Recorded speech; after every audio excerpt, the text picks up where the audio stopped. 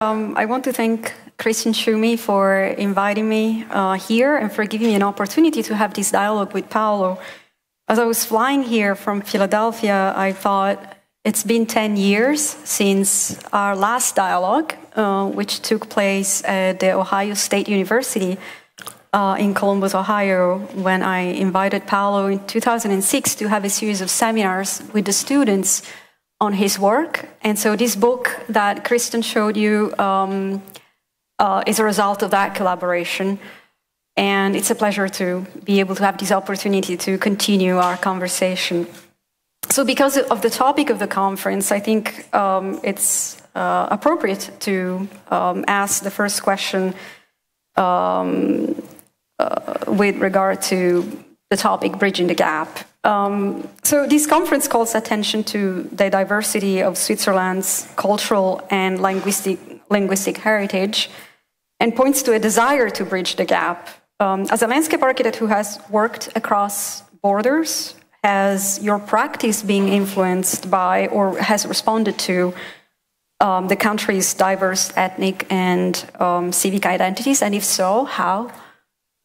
Yes, thank you. Good morning, everybody. And I'm very pleased to be here in Rapperswil together with Raffaella Fabiani Giannetto. And I have to say that she was my brilliant student in Philadelphia on a course. After the third year, I went teach to Philadelphia. I decided to bring the students outside because since decades they were working always on the same urban fabric. And I said, we have to bring them out. And then I went to Italy. And it was the first time, I think I was the first professor to bring the students outside. And then traveling, I said, you are crazy, you are a Swiss, you teach in the United States, and you bring the students to Italy. But it was the beginning of a new adventure, so that's where the very early beginning was with Raffaella Giannetto. Coming back to your question, yes, in fact, ethnic identity and civic identity influence my practice. And I think since I live in the Italian part of Switzerland, in Ticino, the south, I notice always more how this division given by the Alps is not only a physical division, but it's also a cultural division. And there is a gap between the north and the south. In Ticino, the role of the landscape architect is slowly they start to know that we exist. I have to say that when I graduated here and I went to Ticino, people didn't know what does a landscape architect. And speaking with my colleagues in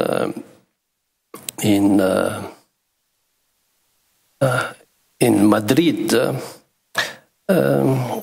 what's her name now? I lose Carmen Agno Feliu. She said that the same thing when she began working. They said, paisajista, but is this a painter? Do you paint? So in Ticino, it was a little bit like this. Now the landscape architect is recognized, but sometimes a very strange situation happened in the sense that in the competition, for instance, a landscape architect is requested.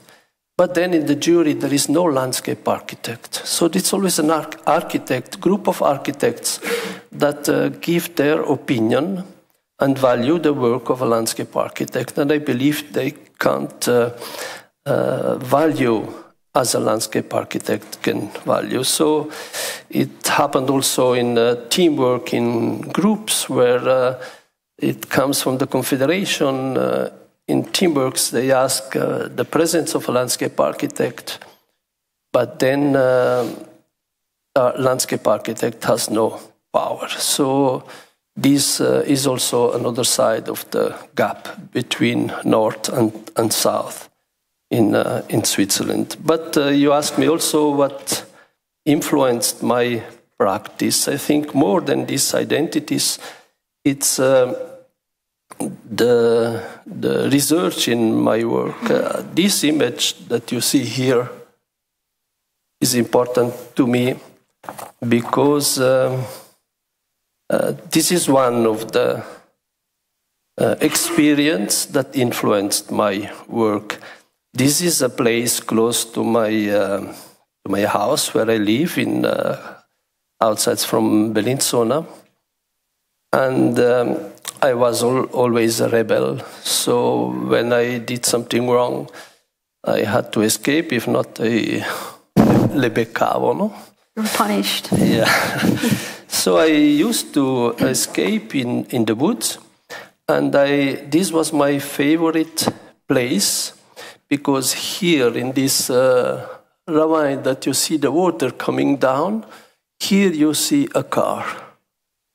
So you can't nearly see it, but it's a car that the postman leave on the street, and he forgot to take the brake. And when he came back, the car was fall down in the river. And to me, this was so fantastic to find this object in the river. You know, this decontextualization. And later, discovering artists like Duchamp, the ready-made, I discovered the energy that is in the theme of decontextualization. I took just one example. The next question, I want to start by mentioning a book that was published recently in 2005. It's called Switzerland, an Urban Portrait. It was produced by ETH Studio Basel. And in this book, the image of Switzerland that emerges is of a country that is thoroughly urbanized. And it's a very contrasting image to the typical image of Switzerland that is offered to tourists. The objective of the authors, who are architects and a geographer in the book, is to challenge the planning practices supported by the government, by the federalist government, and their call is for more site-specific strategies. And so for me, reading this book, it seemed like a call for collaboration across disciplines and among different practitioners. So my question is, whether you agree with their assessment of Switzerland, and how do you respond to this call for collaboration? Well, in fact, it's true. Every intervention that we do is site-specific. Mm-hmm. And what is interesting that it's rarely twice the same. So every intervention in the landscape or in the urban fabric is always different. This is probably one of the most beautiful and challenging experience that we can do as landscape architects, that we are never called to do twice the same, you know. So often it's a question in the landscape, it's to permit to understand the landscape elements, the hills, the lakes, the vineyards, the woods, in a context that is often very much disturbed. So this is probably the first step. How can we re-permit that we are able to read the landscape elements? Mm-hmm. With regard to site specificity, reading the book, as I was saying earlier, made me think, how come there is no landscape architect here involved in this project? And the research was hailed as very innovative, and again, I thought that the call for site-specific projects is not new in landscape architecture. And in fact, 20 years before this study was published, in the 1990s, Dieter Kienast, in the third thesis of his theoretical 10 points of landscape architecture, stated, and I quote, that the old contrast of town and country no longer exists. The boundaries have been blurred, and it is not possible to push back either the city or the countryside. And so his very acute observation is 20 years old, and now it seems to have been rediscovered by other practitioners, other than landscape architects. For Keenest, the solution was to bring back the contrast, to make it even stronger between a rural landscape and an urban landscape. But nowadays, there are other theoretical approaches that have been advanced, and other Swiss practitioners, for example, Günter Vogt, has described Switzerland as being more urbanized than is usually conceded. But while Keenest responded by saying that the contrast should be emphasized, the city should be more dense and the countryside less dense, others have accepted this homogeneity between the two realms. And so studies of the in-between city have been conducted, studies in which the landscape of proliferated housing has been accepted. Today, we've called it landscape urbanism.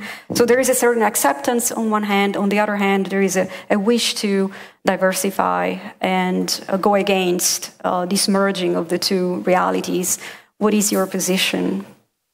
I think both approaches can be possible. We spoke about the site-specific in the landscape before. The question that argue Keenest in reinforcing the opposition was exactly one theme we worked on. Let me say on a research landscape master plan for the city of Rovereto in Italy.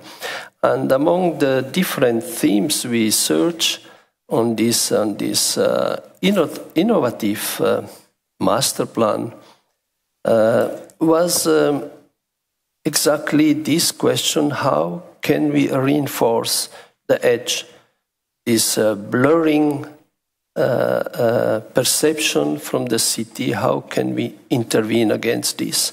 And in fact, we propose exactly to reinforce this opposition between landscape and the urban fabric, and in a way that you work exactly on this edge, building, creating parks, avenues, boulevards, and so on, to reinforce this condition in a way that is similar to the specific strategy that you allowed to perceive the elements of the city as clear elements that draw the urban fabric. Mm-hmm.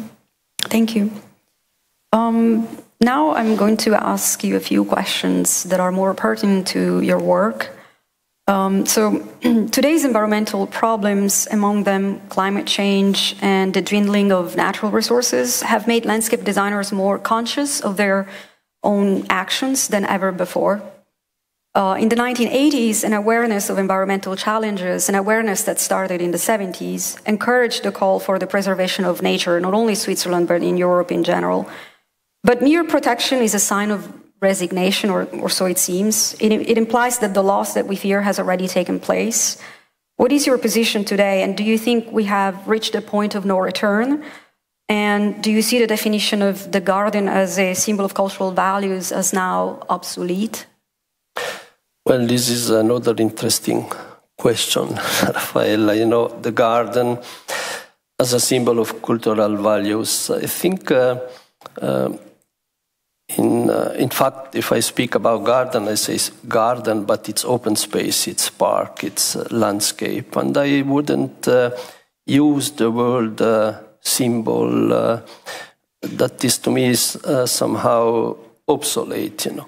But I think the garden has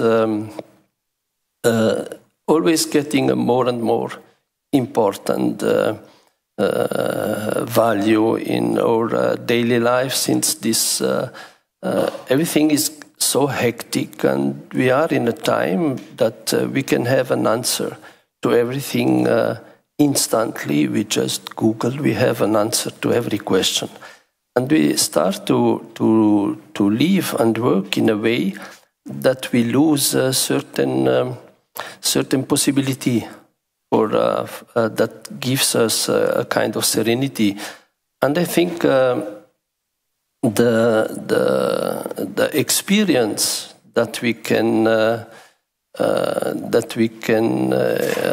live if we enter a garden, a park, a site, I think is something very, very important, and it's exactly the opposite. So if in one way we move in technology in a very fast and hectic way, I think on the other side we need exactly these spaces that give us a moment of silence. I think like in this is a small terrace from a private garden I did for a designer. He has this house in Ticino, and he said that when he is in his house in Ticino, he spends all the time here on this small place that is in dialogue with the wild condition just in front. And also this project we did for in Mechtenberg in Germany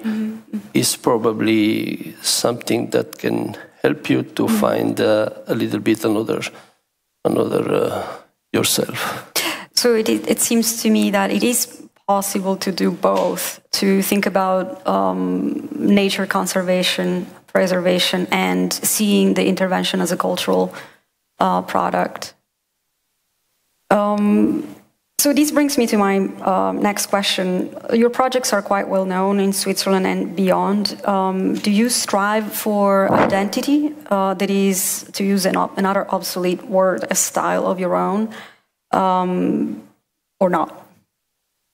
Not a style, a style is something that if you would make a product and then you launch this product on the market, I think to me it's something different. I consider myself as an observer, and I'm fascinated observation.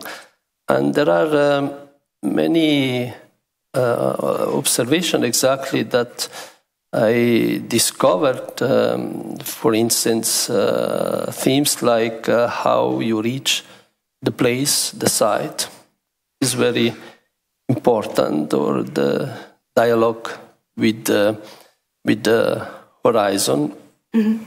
And this is in a small scale, but it's to explain this dialogue. It's here we are on the islands, on the Brissago Islands, and there is a place on the Brissago Islands where you have this promontorio, this ending point with the bench, with the table. And I spoke about how you reach the site. So here we are in a garden, and as I observed for instance, in Asian countries, in Japan, I walk through a garden and turning right and left and around the trees and so on. And at a certain moment, the path was going up a little bit, and then from there you had a different view, and then I saw below me that I just passed in front of this place, but I didn't realize. So I understood that there is a way to move through a site, a place, even an urban fabric, and to observe and be influenced of what is around you. So I came to this. This is one small garden, and here, at a certain moment, you have the dialogue from the garden to the islands and to that place. It's an invitation to think over the physical limit of the property and to install a dialogue with the horizon. I think another theme is also to have this in the promontory of the Cardada project is also the same theme to install a dialogue with the horizon, and also in the geological, to go, to sit down, to eat something, and then they go home, and the next time they need another mountain, another place. And here there was a story to tell in this sense. It was something about geology, and I was fascinated of the movement of in geologic time of the European plate and the African plate. And then I create this geological observatory that speaks about this, but not in a didactic way. If in contrary, in a way that you discover, that you start to be curious about the place, about the horizon, about the history of the horizon, and perhaps you are interested to know more. There is an image that I found a few years ago in Venice, in the art museum, and it's from Gian Domenico Tiepolo. And I was fascinated because it contains a little bit the philosophy of my work. I don't know if you know this, Gian Domenico Tiepolo, because it's fantastic. First of all, he put things upside down. So you don't see the people in front, but you see them from behind. And to me, put things upside down is a very interesting and powerful beginning. And then, for instance, you see that they are looking at something, but you don't know what. So it creates a great curiosity, and it don't give answer. The geological observatory don't give you answer. It's an invitation to enter into a dialogue. And another point here is it creates curiosity. We would like to know what are they looking, what is going on behind these people. And when I'm fascinated of this painting I discovered only a few years ago, but it contains my philosophy, and then I ask myself, how can we transmit, how can we bring these ideas also? This is one of my nearly last project. It's a small garden over the Lago Maggiore, and it's an impossible place in the sense that the topography is so difficult. You have only rocks and a few trees, and you can't enter into this jungle. So to me, it was really put things upside down. Means now I want to enter into this place, and then we create a path, and but not the most easy, the most difficult. And the path moves between the most important trees, cuts the rocks, and so on. And perhaps it's a little bit that invitation to create a place that invites you to go and discover.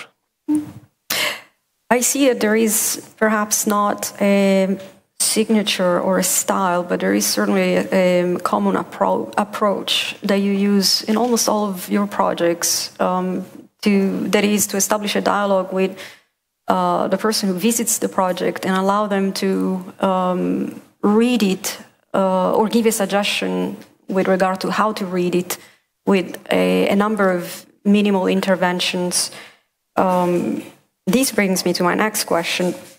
There is much similarity, as far as I can see, between your design philosophy, which is based on the pursuit of the essential, and Keenest's economy of choice. Keenest argued that, and I quote, "It makes a big difference whether I leave out certain elements or the essential spiritual substance," end quote. When the latter is reduced, we can no longer elucidate the design idea.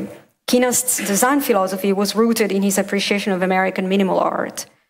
where does your stem from, your design philosophy? And could this common approach be seen as a Swiss response to modernism, perhaps, bolstered by the country's lack of a historical tradition based on manorial parks and great boulevards that form the premises of landscape architecture in other European countries? Well, Raffaella, you see where I stem from, where I take my ideas and so. I said before what I call the creative observation. I also talk these arguments to my students, trying to to bring them to discover a creative observation. And this is a continuous process. And in this figure that you may see is, I saw this last year in Paris on the new Picasso Museum. And I must say that I'm fascinated of the work of this great artist, and we could speak a lot about Picasso. But I took this picture because I was fascinated because he begins with a line. And since I'm also, to me, essentiality is very important. But I was looking at that line and I said, it's perfect. It's placed exactly on a very precise place. And it has a kind of harmony. It's not in the center, it's not totally right, on the top, on the bottom, it's exactly on a place. And I took this picture and then I went home and I tried to find out. And you can see this, that it's exactly crossing the golden section in space. So it means that a surface, a space, it could be a plaza, it could be whatever, has a certain places, precise points where there is a kind of energy. And the golden section here is just perfect. To me, he could stop with that line. To me, would have been enough. But of course, he did much more. That was, but fantastic is the beginning. You know, where you begin, and I don't think that Picasso was analyzing this. But at a certain moment, if you work with arts and you discover and you search in arts, I think these things comes, how you say, by itself? It comes by itself. Voila. Mm-hmm. This is about, I draw also from historical gardens, I mean, in Europe, but also in Asian country, I would say in China, in Korea, in Japan. This image here I took in 2003, and it's in Tuscany. It's a plantation of populus. These are very cheap trees they plant to produce wood, to produce paper. But if you look, there is a very important presence here, and it's evergreen oak, Quercus ilex, you know. So oak is very important. And you see it's placed in this point, and if you can't walk on this path without seeing this tree. And then at a certain moment you have to give a reference and to walk around, you know, because it's important. And I was fascinated with this picture. And last year I was invited to give a lecture in Cracovia. And then I found this one. And I say, it's exactly the same. So this is perhaps an example how you must not think that certain observations are limited to landscape, to nature, or whatever. It's a question of art. And here the same, it happened exactly the same. You have this church that has the same force than the quercus silex we saw before. Yes. I think this theme is very interesting, and it would be interesting to discuss it in the context of teaching landscape architecture students. Perhaps we can then go back to this question. You write about the struggle for landscape architects to be taken seriously by other professionals, and this is something that has already been brought up today. Landscape architects, it seems, are always anxious to justify their existence and explain how necessary their work is.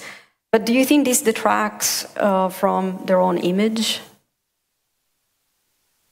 Well, some decades ago, I went to a meeting of the Swiss Federation of Landscape Architects, somewhere here in the German part of Switzerland. And I remember I was just a few years after graduating, and I remember that all these colleagues were discussing how we have to protect our profession against other specialists or other figures, architects, engineers, and ecologists, and whatever. And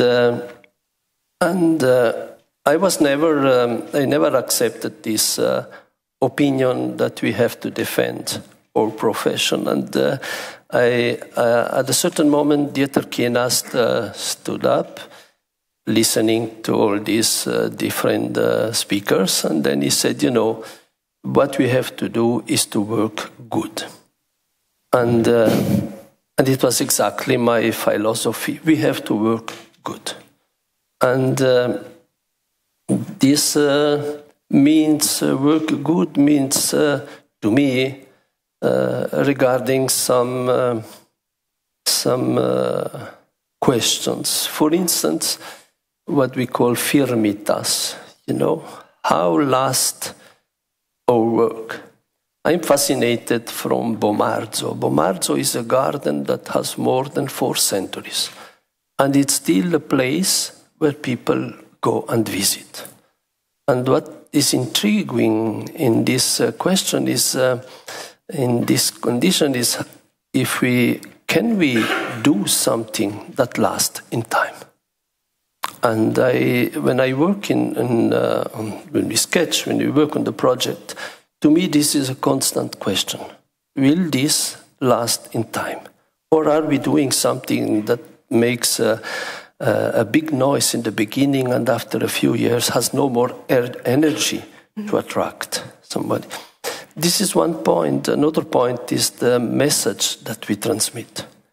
And I think we have a big responsibility, and we have to take very much care of the message that we transmit with our work. Another point is the economic aspect. So certain projects, certain interventions seems to be useful for a certain aspect, but in fact they cost in energy and also in financial such an amount that there is no relation to me between this. I use with my students, and I love because a student has no limits, and that's correct. It should be like this in the academy. Students should keep totally free. But then when I have some sketches from the students, and I see that they really do too much, and I ask them, you know, I like your proposal, but I must tell you that the government has not that much money. So what do we do? And then I push the direction to ask them, what would you take away? Or what can you renounce in your proposal, you know? And this is a way to approach maybe a little bit the question of essentiality, you know? The way to tell the landscape. Here is a project in Kreuzlingen, that's the one that is also in the book, and this is a way to speak about ecology. And another point is, to me, to find a way to speak about the landscape. And in this project we did in Cyprus, this is only one part of an intervention for a cardiochirurgical hospital in Cyprus. And there along the streets you have this opuntia cactus. And it's probably one of the most common plants that you don't notice anymore. The only thing is that they disturb and you cut them and they are full of dust and so on. But these are elements of the landscape. And I think in this proposal, it's an image that can tell you something about your own landscape, about things that you don't notice anymore. Well, I think we have a few minutes for a couple of more questions. These last questions are about academia, teaching, and pedagogy. With a few exceptions, Swiss academics have a reputation, according to the Swiss, for engaging in dialogue between themselves, but some have lamented the lack of enough critical debate and have denounced a tendency to shun criticism. As someone who holds appointments at international universities, 2 different universities in Italy and the University of Pennsylvania, what is your take on this criticism, or this sort of fear of criticism? Yes, I never enter too much in let me say, Swiss debate. And this came like this because I have been invited the first time in the United States, and then I teach in Italy. So to me, it's more about the crossroad of these diverse thoughts. And in my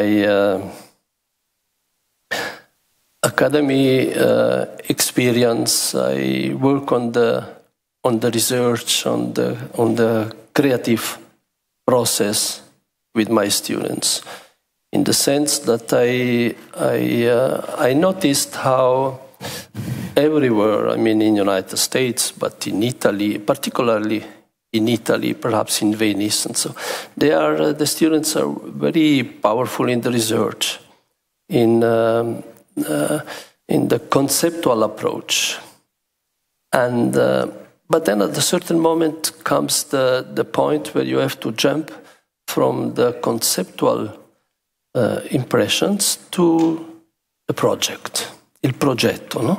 Mm-hmm. And there, most of the students have the biggest difficulties, you know. So I'm fascinated of this moment, like it's like in the Picasso painting, you know. It's the most difficult, how you translate, how you give form to your ideas, and in this sense, I work very much with the students on the creative process. That is much more important to me than the detail in the final results. What are the tools that you use to bridge that gap between the thinking and then the production of the idea? Well, with the students, we listen to music. We look at movies.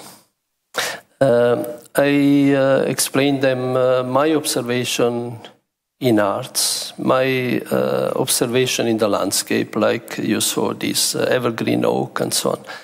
And for instance, the last course I did in the Politecnico University in Milano, the first half semester, we worked on the creative process. Of course, it needs to find a way to do so that the students follow you. And it's not easy, but it's possible. It should be done in a ludic way. So they should understand, first of all, that they are not called to work, but they are there to amuse themselves. And then I choose a few elements from their quotidiano. From everyday life? From everyday life. For instance, a camp, or the potato peeler, this famous Swiss potato peeler that is exhibited in New York and so on, And the sense is to observe something and to understand that in everything you look at, there is a creative potential. So they started to reinterpret the camp. And I tell you, some really did fantastic drawings that could be reinterpreted or part of a project, of a park or a plaza or whatever. So this is just to find the way to give to the students the possibility to amuse themselves. Picasso said, I was born as a child, and then I had to work the whole life to be a child again. Wonderful quote. The qualifications required by landscape architects are many and diverse, from design skills to ecological expertise to technical knowledge, digital, parametric modeling, to name a few. The fact that landscape architects are asked to cover such a wide range is both the strength and the weakness of our profession. Is a practitioner in Switzerland considered a specialist or a generalist? And what is the best pedagogical approach, in your opinion?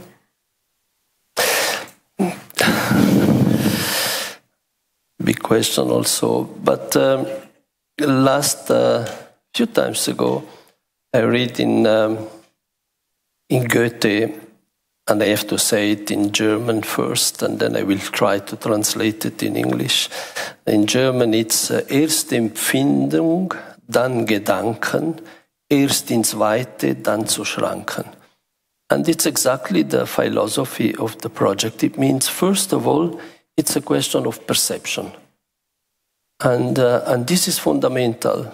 This follows all my philosophy that I work with the students. It's a question of perception. And only afterwards, only after you speak about perception, you can speak about thoughts. Then it's the drawing, then it's the project, and so on. And then he said, erst ins Weite, it means the big scale. It's important that you don't lose your time in any particular details, but you start from a very big scale, dann zu Schranken, afterwards you enter into a smaller task, So this is probably it's fantastic that it's so contemporary. And in my courses, I work in this sense to give them first a feeling for perception, and then for thoughts, and then the big scale, and then small scale. È passato il tempo. Is 3 more minutes. Okay. So you studied here at Rapperswil, and so my final question is more of a comment, or actually is more out of curiosity. What did the education here allow you to do once you graduated? What did you take from it? How did you keep building on it? Well, here in Rapperswil, when we began, it was much different than now. Here you have how so? Can you tell us about how different it was? How perfect everything is. In the beginning, the school was nearly finished. People were working right and left everywhere, and we were the first students here. And we walk in, and all the rooms were perfectly done but empty. And then we walked around, and there happened some funny things. The first lesson of physics was fantastic because he spoke about X, Y, and Z, the third dimension. And we never hear nothing about something like that. And this professor was speaking so fast and so on. Then in the break we came out and everybody said, we are at the wrong place. That's much too high. We are terrified, you know. Till finally one broke the ice, you know, and he said, do you understood something? I said, no, nothing. I said, no, the same happened to me. But then it was beautiful in a sense because everything was new. So we could experiment also.